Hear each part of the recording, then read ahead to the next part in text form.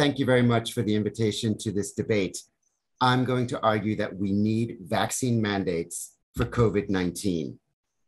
More than 530 million reported cases of COVID-19 since the start of the pandemic. The estimates are much greater. 1 billion, 2 billion, maybe more people have had COVID-19. There are 6 million reported deaths, but WHO estimates that there are 15 million, maybe even 20 million deaths based on their excess mortality studies. How many more have gone unaccounted for? How many more people will be infected with SARS-CoV-2? How many people will get COVID-19, have serious symptoms, have permanent damage, even die? Vladimir is age 68. He's from Russia. He doesn't trust his government. He didn't get vaccinated. He was upset that the only option was the Russian vaccine. He decided not to take it. Paula lives in the UK. She's 48. She's a music teacher. She decided she doesn't really trust the science. She thought the vaccines were developed very quickly. She decided not to get vaccinated. Hans in Austria, he's a ski instructor, and he said, I'm so young, this really isn't a problem for me. I'm not getting vaccinated. Aileen, a 52-year-old secretary in Baltimore in the US, she supported President Trump, and she heard his scientific advisor, Tony Fauci, say something about herd immunity and that if most people got vaccinated, others wouldn't need to. She decided not to get vaccinated. In Vladimir's hospital, many people became infected. We don't know what the source was. Paula is no longer with us. Hans says he never got infected. We don't really know. He may have been infected and just not aware of it. Aileen is on a respirator. She had serious symptoms and still has trouble breathing.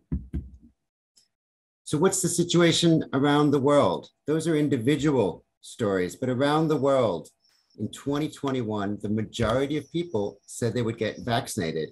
But if you look on the right, almost 25% still said no when asked if they would take a COVID-19 vaccine when made available to them. And there's great variation among countries, but the majority will, but still 1 in 4 said they won't. Vaccine hesitancy was even declared by the World Health Organization in 2019 before the pandemic as one of the 10 greatest global health threats. It's also a problem among healthcare professionals. As you see here, the majority of healthcare professionals, doctors, nurses, and others will get vaccinated, but there are still many who have not, and many who say they will not, and even 3% you see here on the bottom left. This is a global study saying they strongly disagree. They simply will not get vaccinated. This is a real problem. Healthcare providers, our trusted healthcare providers who won't get vaccinated, 1 in 4 people around the world not planning on getting vaccinated. As the pandemic rages on, transmission is going up in many countries. Here in May 2022, deaths are going up in some countries. Australia just reported a doubling in their deaths. This is a serious public health problem. The end is still not in sight, but vaccines are our best weapon, our best prevention, along with other prevention interventions to end the pandemic as a public health threat and ultimately bring it to a complete end. The good news is there's support for COVID-19 vaccine mandates all over the world. I also call these requirements. If you look to the far right, international travel, well, the majority of people don't want to get onto a plane with those who have not been vaccinated. Again, differences between countries, but strong support for vaccination when traveling internationally. It could be a plane, it could be a train, or otherwise. Indoor activities. This is an airborne virus, a highly transmissible virus, SARS-CoV-2. The majority of people support mandates for indoor activities at universities. And they also, if you look to the far left, support employers requiring vaccines in order to go to work. That number is higher when it's a hospital, and some hospitals like Houston Methodist in Texas have required everyone to get vaccinated. Some hospitals, some places of work in the healthcare setting are declaring themselves 100% vaccinated, safe places to work and for their patients. We need this in places of employment all over the world, whether it's factories, schools, hospitals, or offices.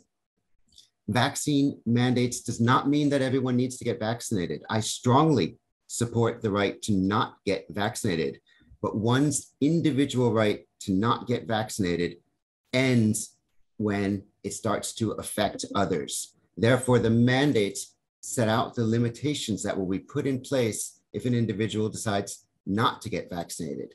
That means for international travel, and remember, mandates do not mean that you cannot travel internationally. They mean you need to be vaccinated, but there's always exceptions with mandates. For example, having a negative test within 24 or 48 or 72 hours, depending on the context. So even when mandates are in place, there are exceptions for those who will not or cannot get vaccinated, but they do send a clear message to the population about what needs to be done.